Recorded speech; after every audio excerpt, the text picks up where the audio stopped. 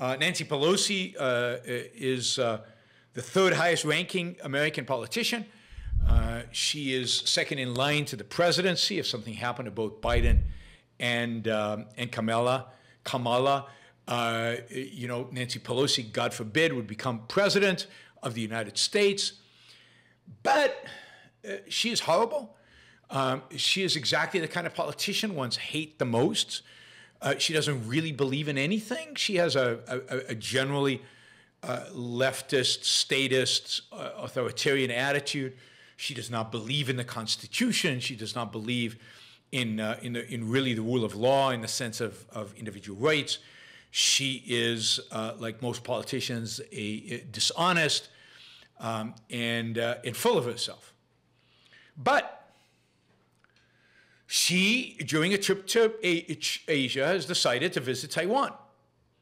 Now, no American senior politician has visited Taiwan since the late 1990s, when, again, chairman of the House of Representatives visited Taiwan back then, because back in the Carter administration, coming out of negotiations that started under Richard Nixon, who visited, who horrifically and I don't know, just horrifically visited China and met with Mao Zedong, I think one of the most horrific acts of an American president. Following the negotiations that followed that, and the recognition of China, of the United States, and the United States of China, and opening up of embassies and opening up of trade, as part of all that, the United States agreed that Taiwan, that it would never recognize Taiwan as an independent state, independent country, separate from China. Indeed, the United States committed to closing its embassy in Taiwan, replacing its embassy in Taiwan with an embassy in Beijing. And while the United States did not withdraw its support of Taiwan, its arming of Taiwan, its all kinds of other ties with Taiwan, its political, quote, diplomatic ties were non-existent, according to this treaty it has with China. And therefore, a senior politician, American politician, going to Taiwan and meeting with the president of Taiwan is, in a sense, a legitimization of the Taiwanese regime. Now, notice how significant the bully pulpit is, how significant moral sanction is. Moral sanction is.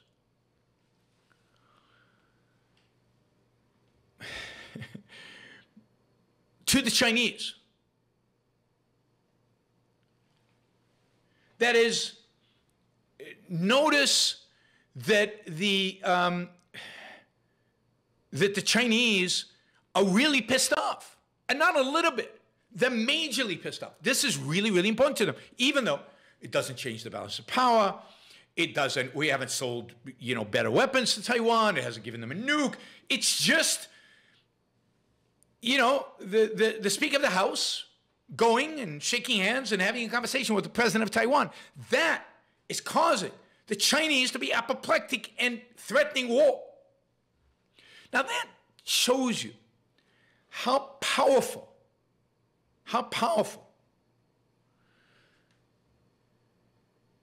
moral sanction is, how powerful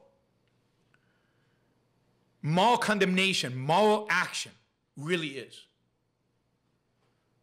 In many ways, if one acts, speaks in the right way, if one is principled,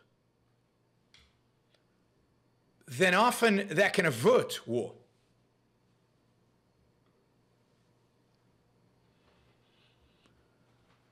That is more threatening to a regime like China than an actual war is. So I think it's incredibly powerful to see this. So imagine an American president who have to actually condemn China for the right reasons. Imagine an American president who actually stood up to China.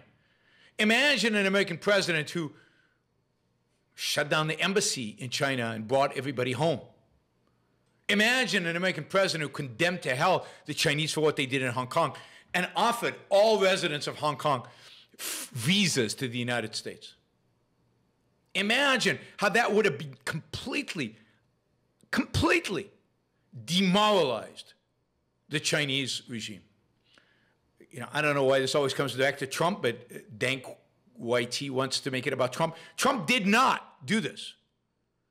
Trump attacked the Chinese because they were, quote, an economic threat. Trump attacked the Chinese because they traded with us. And trade is bad. Having a trade deficit is bad. Trump never condemned Hong Kong. Trump never condemned what they were doing to their own people. Trump never condemned the lack of free speech. Trump never condemned the fact that it's a dictatorship. Trump never condemned the fact that there were no individual rights in China. Indeed, Trump was super friendly to Xi many times. Trump said, oh, I've got a fantastic relationship with Xi. I get along fantastic with Xi. Xi and me, we're best buddies. No. Counter to what everybody believes, Trump was super weak on China. Super weak on China. Trade, trade, trade, trade, trade. He focused on the thing that doesn't matter and ignored the things that do matter. Now, every American president does the same thing. But there's a mythology about Trump being tough on China, tough on Russia.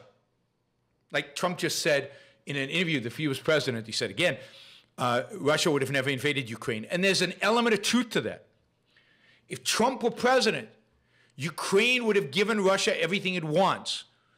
It would have committed not to joining NATO. Trump would have twisted Zelensky's hands to do that. And they would have just handed Ukraine on a silver platter to Russia. And therefore, they wouldn't have needed to have a war because Putin would have got everything he wanted. That's what would have happened if Trump were president. And Trump now says there shouldn't be a war. Ukrainians should just give Russia everything they want. So to hell with sovereignty for Ukraine.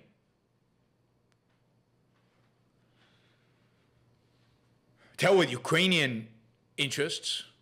That's not a lie. Go read Trump right now. So, would have never, it's true, there would have never been a war because Putin would have just been handed Ukraine on a silver platter with keys attached. All right, so good for Pelosi for going to Taiwan, sticking a little finger in the eye of the Chinese, taking a stand, talking about freedom, talking about democracy, talking about, the vote. And the fact that Taiwan is one of the freest countries in the world, has a great economy, is prospered, is incredibly wealthy, even as compared to China on a per capita GDP, significantly richer than China. Taipei is this amazing city.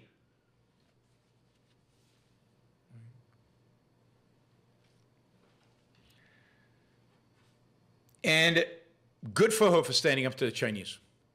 Chinese will not do anything. There will not be war over Pelosi going to Taiwan. The Chinese, have a long-term plan. They're not going to change the long-term plan because of Pelosi. They're going to make a lot of noise. They'll fly a lot of airplanes. They'll put out a bunch of ships. Maybe they'll take some insignificant island. But war is not going to happen over what Pelosi did. Thank you for listening or watching the Yaron Brooks Show. If you'd like to support the show, we make it as easy as possible for you to trade with me. You get value from listening. You get value from watching. Show your appreciation. You can do that by going to yaronbrookshow.com/support, by going to Patreon, Subscribestar, Locals, and just making a appropriate contribution on any one of those channels. Also, if you'd like to see the Yaron Brooks Show grow, please consider sharing our content and, of course, subscribe. Press that little bell button right down there on YouTube so that you get an announcement when we go live. And for those of you who are already subscribers and those of you who are already supporters of the show, thank you. I very much appreciate it.